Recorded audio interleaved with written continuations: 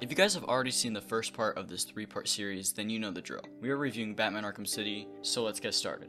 British developer Rocksteady scored something of a coup in 2009 with Batman Arkham Asylum. Its brilliant realization of the Dark Knight in the gaming medium came at critics and gamers from completely out of left field.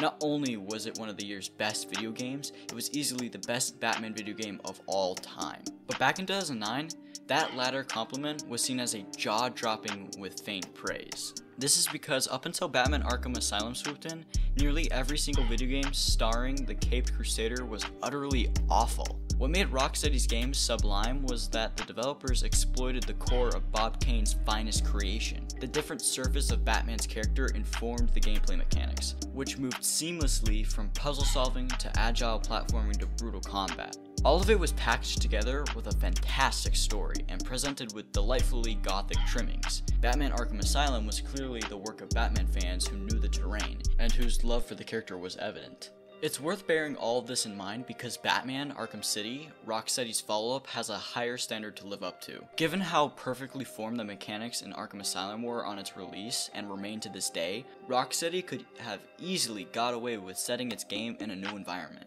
adding a new story and a few new characters, and then leaving everything else untouched. It's a testament to the studio's creativity.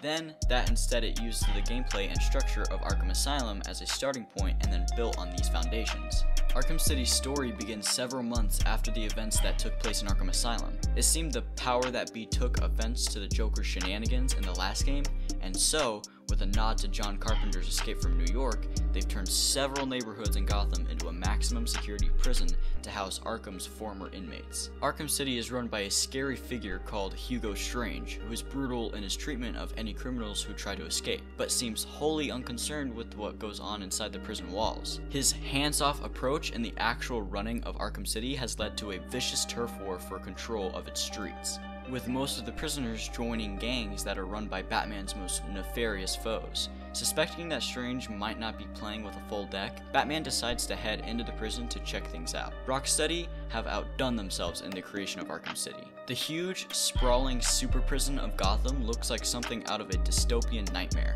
Gothic spires point accusingly at the night sky, gargoyles leer down on the alleys below, and the city's landmarks and streets look dilapidated and broken. Then, the whole environment is huge when compared to the area housed in Arkham Asylum, and players will want to explore every inch of it in their quest to end Strange's reign of terror. Players who picked up a copy of Arkham Asylum will find a lot of elements in Arkham City familiar. The big share of their activities will involve fistfights, following clue trails, solving puzzles, collecting trinkets, and using Batman's agility to navigate the huge environment in the game. Detective vision, which allows players to note the position of antagonists through walls, as well as switches, vents, and trophy positions, makes a welcome return. Players also have access to the Dark Knight's collection of wonderful toys to aid them in their adventure, most of which are unlocked at the beginning of the game, setting Arkham City head and shoulders above every other superhero game sequel in existence right from the start. Players earn XP from fights, trinket collecting, and puzzle solving, which allow them to level up Batman's gadgets. They can also upgrade his suit capabilities and his combat combos. Rocksteady have also added a fair few new abilities and gizmos to Batman's already impressive repertoire, which enrich the overall gaming experience.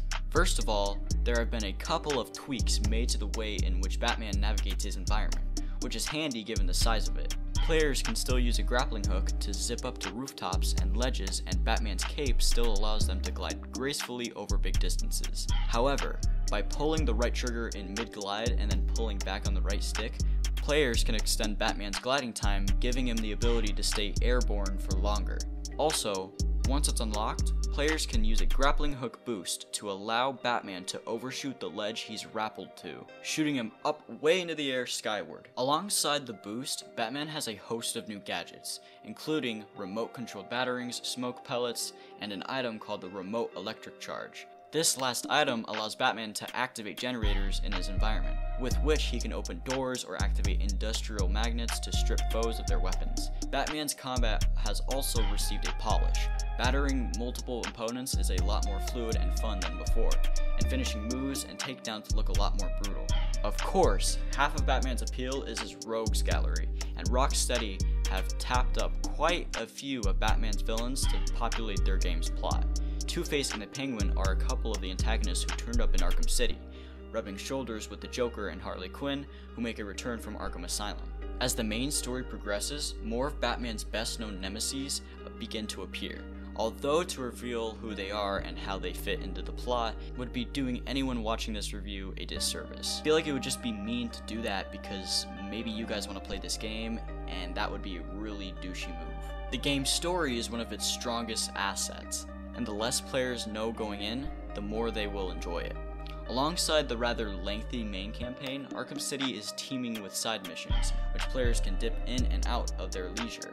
It's also worth noticing that once the main story is over, players are free to explore the city further, clearing up any side missions they haven't finished up yet. Once again, offering details about most of these side missions will ruin the experience somewhat as they involve their own little subplots and protagonists.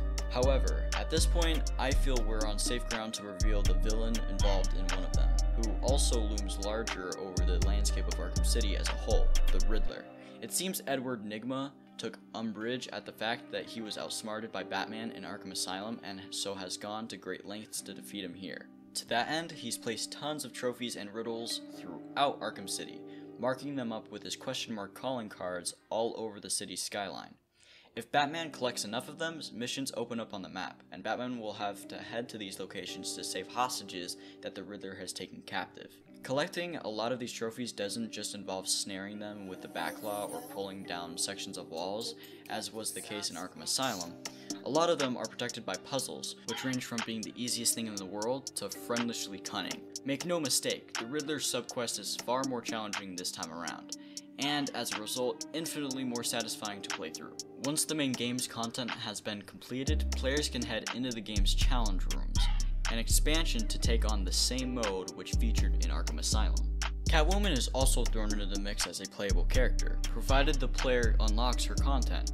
Batman's erstwhile feline love interest has a series of quests to accomplish which run in tandem to the game's main campaign, and she too has a series of Riddler trophies to collect. She handles differently to Batman in combat. Her attacks pack a little less punch, but her movement feels lighter and more fluid. She's definitely faster. Catwoman doesn't have Batman's array of gadgets, but she does carry a whip, a set of bolas, and caltrops to hamper her attackers. She also has thief vision, basically her version of detective vision, which allows her to see hidden heat signatures. She's able to navigate the rooftops and spires of Gotham just as easily as Batman, and is also available for the challenge rooms outside the main game. And to be honest, I hated her storyline in the game. Her mission in the game is pointless. I think they should have added her as a DLC and not a free version that you get with buying the game. And frankly, the only real thing she does in the story to actually help Batman is save Batman from the rubble when Batman fought Joker. But overlooking that, Rocksteady have done themselves proud with Batman Arkham City. Rather than simply revisiting old ground, the British developer has upped the ante on its impressive last outing and delivered a game which stands head and shoulders over its previous efforts, despite facing stiffer competition than its predecessor. Now, I know I said in the last review that Batman Arkham Asylum is the best Batman video of all time.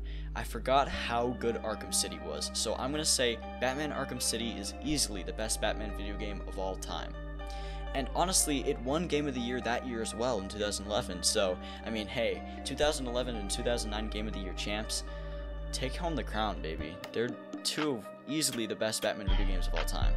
But we still need to go through Arkham Knight, so just, keep that in mind. Anyway, I hope you guys enjoyed the review. It was a lot shorter than the last one because this time I only wrote like a 7-page script, and the last one I freaking wrote, like a 12-page script. It took me like 3 hours to write. I only spent like an hour and a half.